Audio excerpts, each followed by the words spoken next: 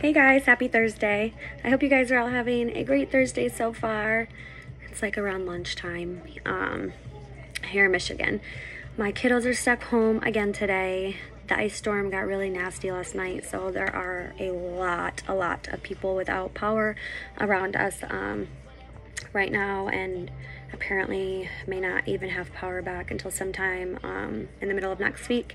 So if you guys could say some prayers for them, that'd be much appreciated. I just hope that they all, are safe and staying warm and are doing okay, because that's always just really scary, and it's freaking freezing out there. So, nobody needs to be going without right now, because it's just not safe with these, these temperatures and stuff. So say some prayers. Hopefully their power will be on way before then, but you just never know. But yeah, so the kiddos are stuck home because of that. The hubs is finally on the mend with the flu bug. My son started this morning.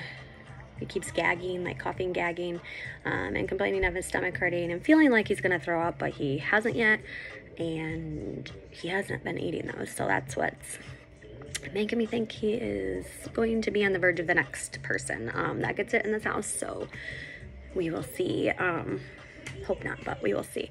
So that's what's going on here. But I did just get done reading my daily devotional, and of course, I love sharing with you guys. So I figured I would read it today with you guys. Today it's talking about it. It's a new day. It says, as a new creation, you don't have to allow the old things that happened to you keep affecting you. You are a new person with a new life in Christ. You can have your mind renewed by studying God's word and learning about his good plan for you. Good things are going to happen to you, and you have to start believing that. It is unwise to refuse to face reality. However, if our reality is negative, we can still have a positive attitude towards it. Always be ready mentally to face whatever comes, believing God works good out in all things. Rejoice, it's a new day. So the power thought of this is, I am a new creation in Christ. So that's a great one today, because you know what? Today's another day. Today is a new day. Whether you had a good day yesterday or a crappy day yesterday, today's a new day. So make the best of it. Stay positive, think positive, go after your goals, whatever those goals are. Check off your next thing off your to-do list. Get it done. Keep pushing through. You got this. It's a new day. Just keep doing that. That's all you can do. And doing that each day, taking it day by day, and whatnot, crossing out that list and getting one step closer to those goals. That's all you can do in life.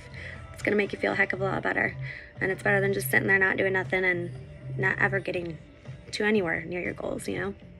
Some of our goals take a long time to get to, and if you're not consistently working on getting to that goal, you're never gonna get there. So make sure you're taking those steps. Cross those things off. Get to your goals. You'll be really happy and thankful that you did.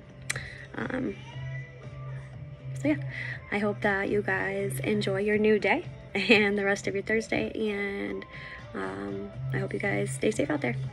Bye.